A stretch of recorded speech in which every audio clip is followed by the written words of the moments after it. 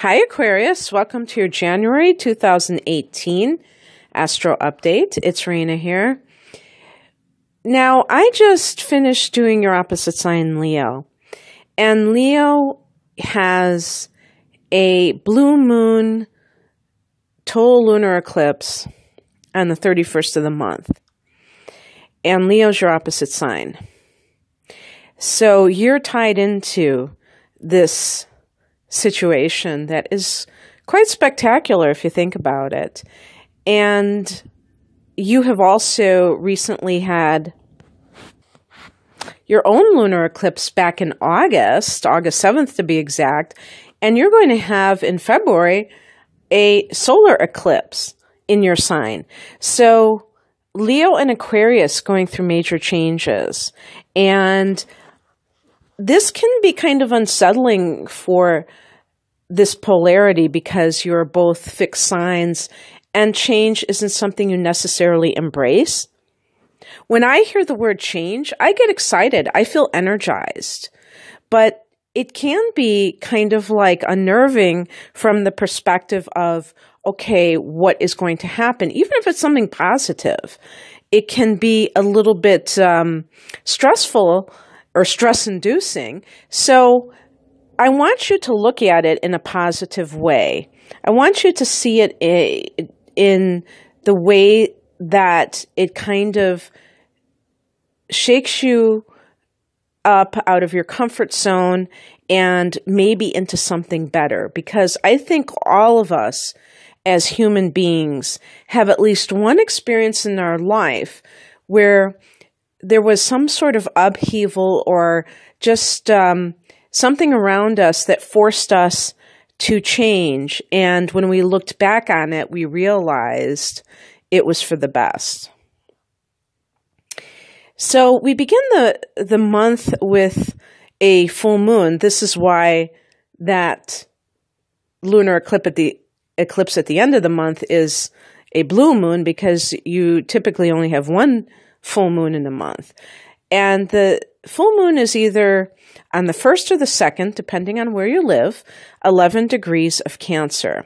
This is your 6th house of health, your daily routines, your daily schedule, your workplace, just the work itself that you're doing. A full moon, this could bring something to a head at work. This could be like do or die, where you are just like, in certain cases, I'm done. So it's not necessarily that you lose your job, but you just say, I've had enough. You know, something comes to your attention that makes you just like decide to chuck it. It can also be that you're retiring. It can be that you find out something about a coworker, or that you may have a promotion even. I mean, a full moon can be that something is bigger than it was before. This is a super moon, so it has much more, it has a greater effect on us earthlings. So see how that goes for you. It can bring out health matters. There can be like a purification that occurs, something, purged. The very next day, we have Uranus going direct in Aries at 24 Aries in your 3rd house of communications. So Uranus actually deals with electronics, and I would say the internet. The 3rd house is the internet. So perhaps you have been playing around, some of you Aquarians, because that's your ruler. So in the 3rd house, you're comfortable because it's a fellow air sign, Gemini, who rules this in the universal chart. And perhaps if you were trying to get something off the ground in terms of anything electronic, internet-based, maybe now will be a better time. Uranus is not this predictable energy, but unpredictability can be an asset when you're talking about online endeavors, because I'm sure all of you have heard the term viral, and things go viral when there's like networking involved. People send things to other people, whether it's a video or a blog post, and all of a sudden it's like just this, it's like wildfire. So that can happen for certain people with Uranus transiting your third house, where something just catches hold of the general consensus, or how people are communicating, and that could be to your benefit if you're doing something that involves selling things online or what have you. There's also going to be another connection here because Mercury rules this house. On the 11th, Mercury goes into Capricorn. So until the 11th, you have Mercury in the 11th house, which is the house that you rule in the universal chart. And what's interesting about that is that I've also heard of the 11th house being attributed to the internet.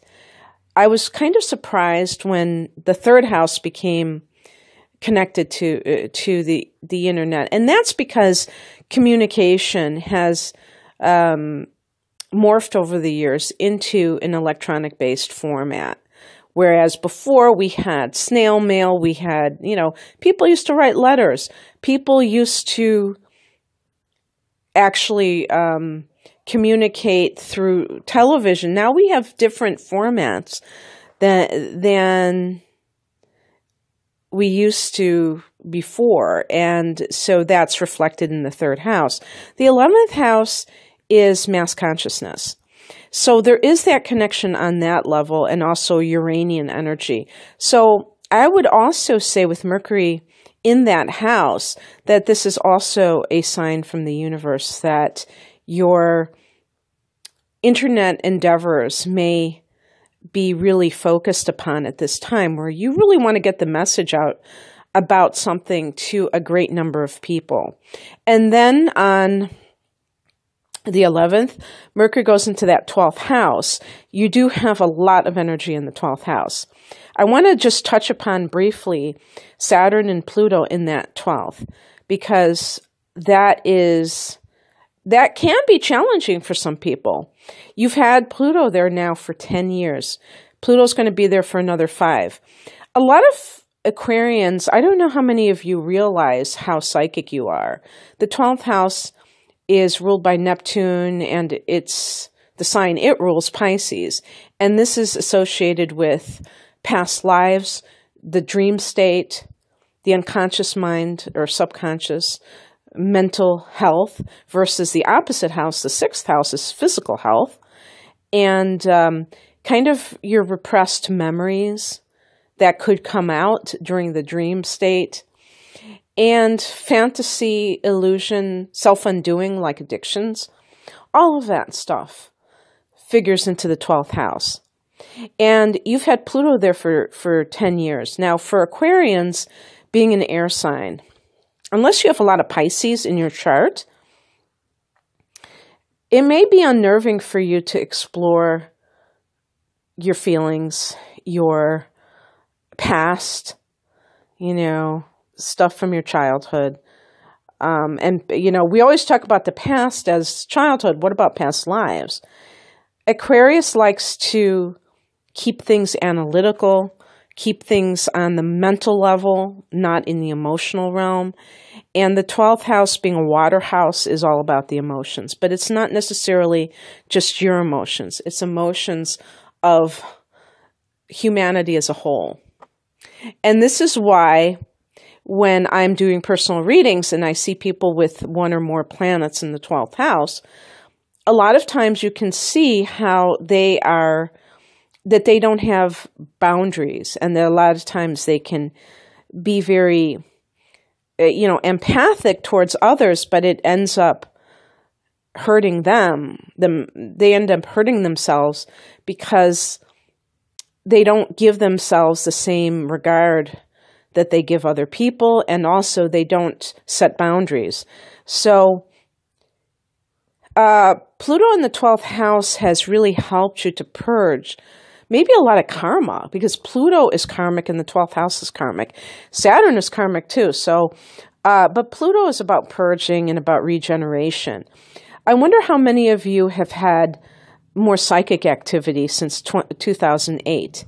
If you've had any unusual experiences, please, and you wish to share them, that is, please do so below. Saturn in this house is helping to let you see where you trip yourself up, and yet there can be this sense of pessimism if you allow it, because sometimes with Neptune, it's because it is without boundaries. Saturn is in there trying to rein in those tendencies, and there's kind of like this battle between the indistinct and the, the distinct with Saturn. Saturn is all about grounding things into reality. The 12th house is anything but reality. So Saturn has a hard time here, and you are also ruled by Saturn. Saturn is the ancient ruler of Aquarius, but it's still, every time I see it's still attributed to Aquarius. I mean, it rules Capricorn, obviously, but it's still attributed to your sign. And the Saturnian influence can be rather, I wouldn't say dark so much as, looking at the, pessimistic in the shadow aspect, but in the constructive way, it still is restrictive, and that can be rather frustrating if you are somebody, for instance, who is creative, because the 12th house can give you inspiration that is quite magical. But Saturn here can be kind of a Debbie Downer. So what the best thing you could possibly do in the next few years with Saturn in the 12th house, if you haven't done so already, is have a meditation routine, because Saturn can certainly help you with that. And I think all Aquarians, just like all signs, benefit from meditation, because it allows us to properly channel some of these feelings that we don't know where they're coming from, that we may be kind of, as empaths. I'm sure a lot of people watching this, regardless of sign, who watch astrology readings, are empathic on some level. And meditation helps to kind of keep you focused so that you don't take on, it's almost like a protection in a sense too. So hopefully you can utilize Saturn in the 12th house, and you have Mercury there until the 31st. And that can I've had situations myself. I don't know if it's always been with Mercury in the 12th house, but it's like these cellular memories popping up, and it kind of feels weird, It kind of is like freaky, where you see something and it reminds you of a deeply buried thing, and that leads to other things coming in for you. But it's all like a clearing if you use it that way. It doesn't have to be something really bad. And then on the 31st, you have Aquarius. You have Mercury going into your sign, Aquarius, and you are the consummate salesperson of yourself. If you need to, for instance, get a job or promote your business, what have you, you can do so very effectively when Mercury is in your sign, because you can communicate who you are. And nobody needs to communicate who they are, probably more than an Aquarian, because you are one of a kind. And other people may, formulate certain opinions about you that aren't necessarily true. And when you open your mouth, you're able to kind of clarify things. On the 16th, we have a new moon in that 12th house again. at 26 degrees of Capricorn. So new beginnings in the spiritual realm, and how that applies to you, who knows? Maybe you wander into a yoga class that changes your life in terms of meeting a person who becomes an important spiritual teacher for you in the coming year. And with Saturn in the 12th house, I think you could even find a teacher that can really steer you in the right direction. Because don't forget, you're going to have Saturn in your sign in a few years, probably, I'm assuming around 2020. And so in this time, it's like you're tying up loose ends with Saturn in the 12th house. This may be a time when you meet somebody that really can help prepare you for that Saturn returning into your sun sign or your rising sign. Okay, and then we have Venus the very next day on the 17th going into your sign. So for half of the month, Venus is in your 12th house. This could definitely be a time when you are dealing with some kind of a karmic love affair. Maybe it's even a extramarital affair. Or maybe you're not cheating on your spouse. Maybe you're with somebody who is cheating on their spouse and you're sneaking around. The 12th house is a very clandestine kind of a vibe. And with Venus there could be a secret love affair. And so that has its own challenges, obviously. You have Saturn there, so it could be talking about karmic debts and maybe twin flame activity. And how that goes for you, I don't know. But then Venus goes into your first house, and there's this sense of you being the attractive force that, again, just like you have Mercury coming into this sector the last day of the month, you're able to charm people. You're able to even appear to be more attractive than you normally are, because the first house is the house of the self, including the body. On the 26th, Sagittarius, I keep saying the sign, Mars goes into Sagittarius. And so this means that for most of the month, with Mars in Scorpio, we're talking about 10th house activity. So while all this other stuff is going on for you that I consider quite interior work that you may be doing, Aquarius, you have this very vigorous energy that's at the top of your chart in the 10th house of career and your reputation in the world. And so you may be very ambitious in January for most of the month, where you're just trying to accomplish a particular thing. And in some cases, you have to be careful because you could get into some kind of conflict with people that are higher on the food chain than you are. At work, and you may be clashing with your superiors. Mars can bring aggressive energy and conflict, and this could be in your career. But it can be something where you are just chomping at the bit to accomplish something, and for most of the month you are doing so. But I've been saying in these January readings that I really feel like things are going to start to get more mellow when Mars leaves Scorpio, because Scorpio is very intense, and Mars in Scorpio is like gasoline on the fire, you know. And so that's happening on the 26th, and this is your 11th house of hopes and wishes. It's also friendships, so be careful of getting very mouthy or, you know, aggressive with your friends. Maybe there's going to be a falling out. But you know, this is the luckiest house. And if you feel like a clashing with friends, with the group that you belong to, and with Aquarius, this is something that is particularly important for you because you are very social.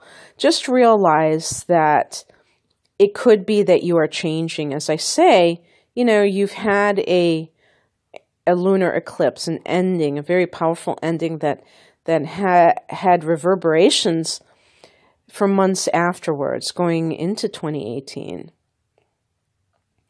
And so you may just be shedding an old skin anyhow. And so this is just more of the same. But you may be aggressively pursuing a dream of yours that may have nothing to do with your career, just something that you've always wanted to do. And that could definitely light up your life. On the 31st, as I stated earlier, there's a total lunar eclipse in your opposite sign, Leo. And this is in your 7th house of committed partnerships. So be prepared for, in some cases, calling it quits with a spouse. Before you give me a thumbs down for this, if you don't want to get divorced, this is only for people who have been struggling in their relationship. Obviously, if your relationship is good, you don't even have to worry about this. But this is for people who have been hanging on to something that has outworn its expiration date. And it's important to realize when something is over. And eclipses are times that the universe gives us a nudge. In this case, to let something go. And it could be this dream that you've had about a relationship that maybe you were deluded about the whole time. And perhaps during this lunar eclipse, you will have a major revelation because this is a very powerful full moon. So it means that there could be some kind of insight that you have about your partner, about the marriage or relationship itself that you needed to really look at. And now it's staring you in the eyes. So embrace that and embrace the change. And I wish you all the best, Aquarius. Take care. If you'd like a private reading, please click on the link below. I have natal chart interpretations, all kinds of readings. All right, you guys. Bye.